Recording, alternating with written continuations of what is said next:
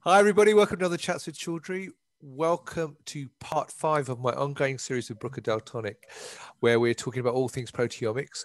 The sun is shining here in Surrey today, so it's a lovely day. I'm delighted to be joined by Lucy Woods, who is the Metabolomics and Lipidomics Business Unit Manager at Bruker Daltonic, and we're going to be talking all things metabolomics today. So, Lucy, how are you?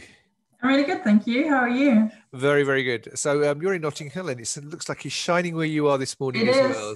It is. It's going to be a nice weekend, I think. I think so. See, so when you sign in to watch Chats with Chaudhry, you don't only get to learn about fantastic things about science, you get a weather forecast as well. So isn't that brilliant? So Lucy, the last time you and I met was in Florence for the ICMS. Yeah, in sunny Florence. Yeah, it was, at IMSC at the international conference there. Yeah. Yeah, and you just actually launched the timsTOF Pro just the year before. So, and you were a product manager there. So, I know your job title's changed. So, congratulations on that. So tell me what's happened since the conference. So, thanks. So, yeah, indeed, when I was at IMSC, I was the product manager of the timsTOF platform, and since then, I've changed to the business unit manager of Metabolomics and Lipidomics. And what I remember of that conference, there was a lot of excitement surrounding the timsTOF Pro because it was quite a new system, and we could really see within the community the excitement that was around the launch the year before and the recognition of what this system could do. And so in this new role where I focus on metabolomics and lipidomics, I want to show the community in metabolomics the benefit of using the timsTOF and utilizing this extra dimension of separation. Fantastic. Well, let's talk about metabolomics and lipidomics. And can you talk about what is a common workflow within those areas? So I think I would split the common workflows up into two, so into targeted and non-targeted methods. So if we start with the targeted methods, they're kind of easier as the researcher already knows which biological pathway that they want to map and which metabolites that they want to monitor. And for this workflow, the main aspect is that you need to have a standard so that you can ensure accurate quantitation of these metabolites.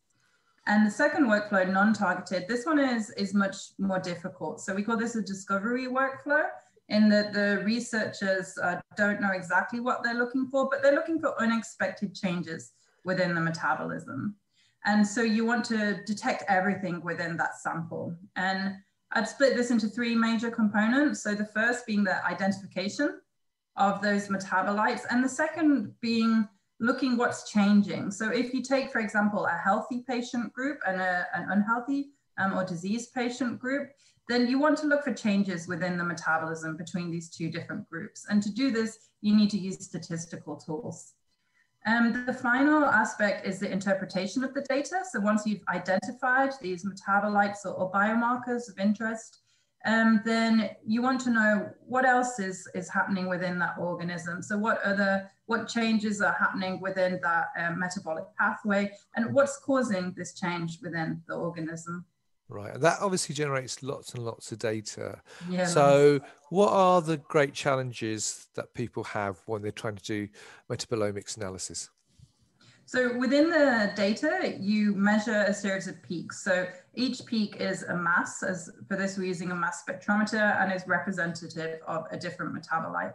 Now, every metabolite doesn't give one single peak. So what happens is the solution that you inject into the mass spectrometer is full of salts.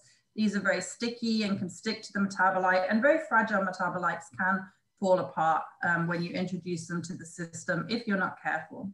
And so what happens if you have multiple peaks for one single metabolite? And what you need is software that can combine all of these peaks into what we call a single feature, which represents a single metabolite. And so in order to do this, you need quite powerful software. And we're very fortunate at Bruker in that we have our own software development team who have developed a software called MetaboScape that does this combination of peaks into features. And so the scientist no longer needs to be concerned with the complexity of the data. It's all performed by the software automatically. And once you have these features, you then still need to identify what is the metabolite that they belong to. And in doing this, we usually use a library approach. So you can match all of your peaks versus standards that have been measured into a library. And for this, we utilize the Metlin library, which contains thousands of different compounds. And for this library, what you need is you need to match several different attributes of this metabolite. So you have the accurate mass, you have the isotopic pattern, and then you have the fragment spectra. So you need to be able to acquire a lot of fragmentation information from each of these metabolites. Now, with the timsTOF platform, you have this additional quality, and it's called the collisional cross-sectional value. And this is a measure of the shape of the metabolite. So if you have a small compact metabolite or a larger one, then they have different shapes, right? So even though they have the same mass, you can measure this difference in shape. And you can use this to compare to library values or even compare to predicted values, which say that this metabolite that you're expecting to be within your sample has this shape or this CCS value. And you can use this to give you an additional level of confidence. Right, that's good. So there's a lot of information there. So obviously it just shows the power of the software really, and obviously software is now so important for researchers in everything they do in terms of helping them analyze the data. Now we've been hearing a lot about the success of timsTOF Pro at HUPA this week. Obviously there's been a lot of case studies there. So how do you utilize the speed and sensitivity of the timsTOF Pro for metabolomics and lipidomics? So we utilize it in a similar way to what we do for proteomics. So you can imagine to be able to identify more, you need to be able to fragment more of these compounds. And with the timsTOF Pro, we use a acquisition mode called PASSIV. This stands for parallel accumulation serial fragmentation. And here you can fragment 5 to 10 times more compounds than using a conventional mass spectrometry technique. And this is particularly useful because you can do all this in a single run. So in a single 15, 20-minute run, you can fragment more than 70% of the metabolites within that run. Now, there are other approaches which try and increase the number of fragment spectra, but in the past, this has been that you take a sample and you inject it multiple times. So in doing this, with each run, you can fragment different metabolites, but you have a huge time and cost expense there. So with PASSIV, you can really increase your throughput by doing this all within a single run. And this is really useful for lipidomics, because for lipidomics, you really rely on these fragment spectra to identify your lipid. And this is because lipids consist of a number of isobaric and isomeric lipids. So these are extremely similar masses. Luckily, they have different shapes. So for using the CCS dimension, we can separate out these different lipids. We can fragment them separately, and we can acquire these characteristic lipid fragments. And what's also integrated into MetaboScape is for lipids, you don't need to rely on library values. So we've incorporated what's called a rule-based annotation, where you can sort of predict what fragments would be expected for different types of lipid. So from this, you can assign multiple different lipid classes without the need for a reference spectra. Fantastic. So I actually caught up with Mike Easterly, who heads up your imaging business unit, on my second Chats with Chowdhury for Bruker, actually, and we were talking about the Specialomics approach. So how does the metabolomics and lipidomics workflow sort of link in with what he was talking about in Specialomics? So I think I'll start, for those who haven't seen Mike's talk, what exactly Specialomics is. So Specialomics is where we link changes in the distribution of metabolites and lipids on tissue with respect to their spatial orientation, and we link that to biochemical information. And this workflow is made possible on the timsTOF Flex platform. So this came a year after the timsTOF Pro, and is where we integrated a high resolution, high throughput MALDI source onto that timsTOF Pro system. So with this, you have the flexibility that you can analyze say, lipids on tissue, and you can also analyze complex lipids from solution. So what a workflow would look like is you would look for lipid signatures on the tissue, and lipids are particularly of interest because they are indicative of numerous different disease states. So by mapping these different lipid signatures, you can identify healthy versus diseased areas of tissue. And what you can then do is you can do this complex characterization using the LC passive part of the instrument, so that you can give an in-depth characterization as to what lipids are actually being observed on the surface of this tissue. And from that, you can link it to the biochemical pathways, and you can also link it to the metabolic pathways. So you can then go back and look for any linked metabolism, which you can see on the surface of that tissue.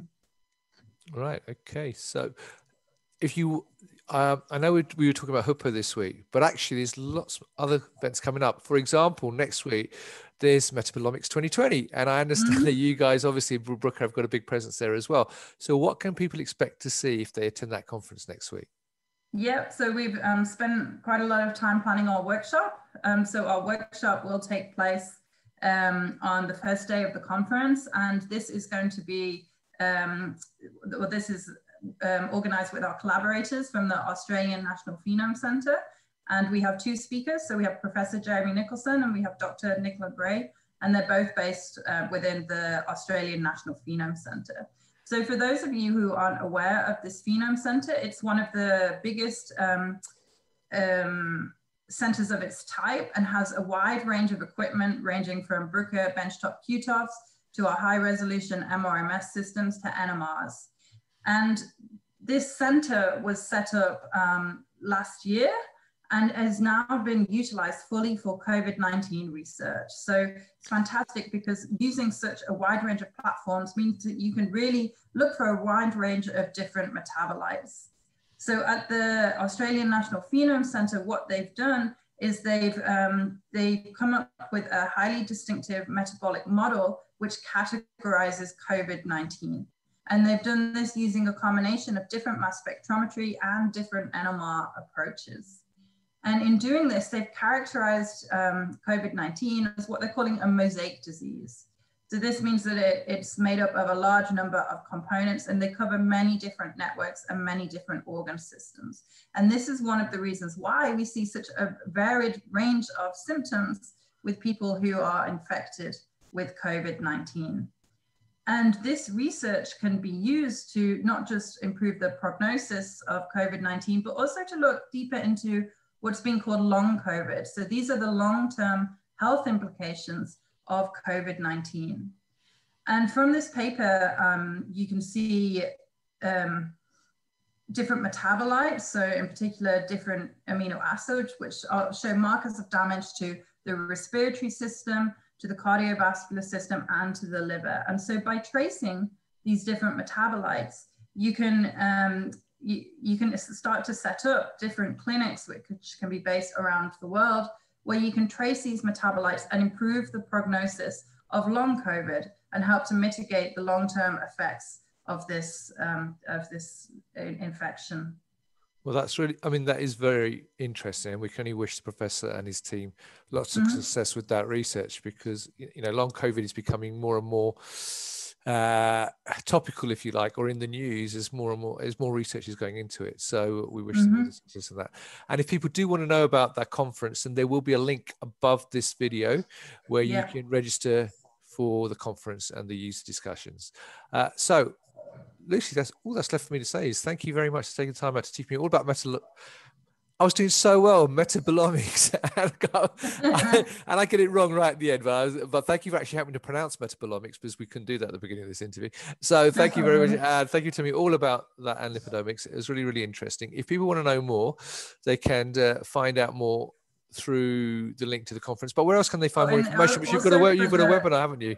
Yeah, for the lipidomics, if you want to learn more about that, then we have a webinar on the 25th of November, and I'll also put a link to that within the chat. So this shows you this rule-based annotation that can be used and how it works and its utilization to C. elegans in this case, which is a model to find out more about aging. So. Well, another interesting topic which affects us all. So I'm sure, Yeah. so again, that link will be above the video as well, so you can sign into that. So, and also there will be a link to the Bruker website as well. So again, you can look at the white papers and other articles that they've got around the topic. That will be in the video post as well. So Lucy, thank you very much for your time. I know you're very, very busy, so thanks for taking time out to do this with me. Thank you for watching. Thanks to you as well. No, it's a pleasure. And thank you all for watching. As always, stay well and stay safe. Thanks a lot. Bye-bye. Bye.